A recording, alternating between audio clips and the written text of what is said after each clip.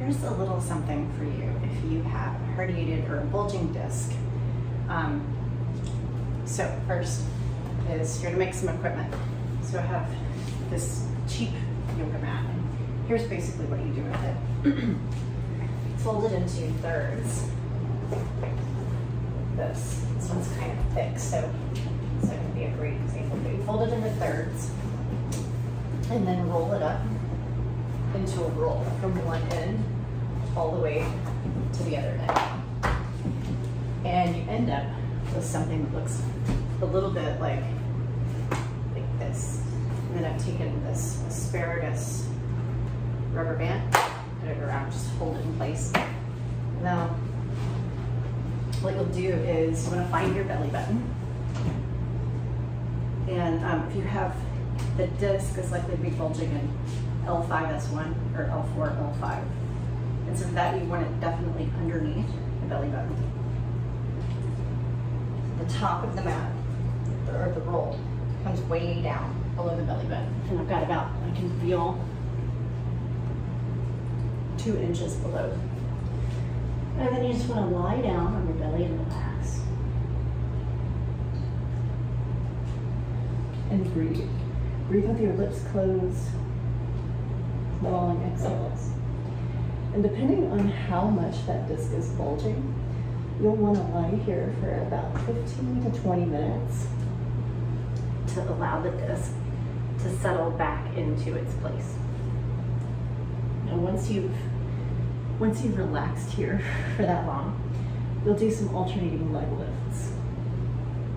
Just like this. Now, if one leg feels really uncomfortable, like if it feels a big pinch, then you want to come back here and breathe until you can lift both legs without a pinch. Now, both of them should lift somewhat off the floor, and you can kind of test, because if you have somebody watching you, you can measure how high your leg comes up. And what you'll notice is once that disc slips back in, you'll have almost even on both sides.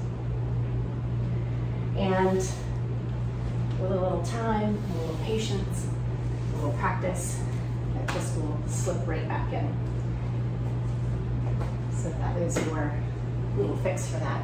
And I'm going to show you a way to sit in a chair that's going to be a little bit more comfortable for you.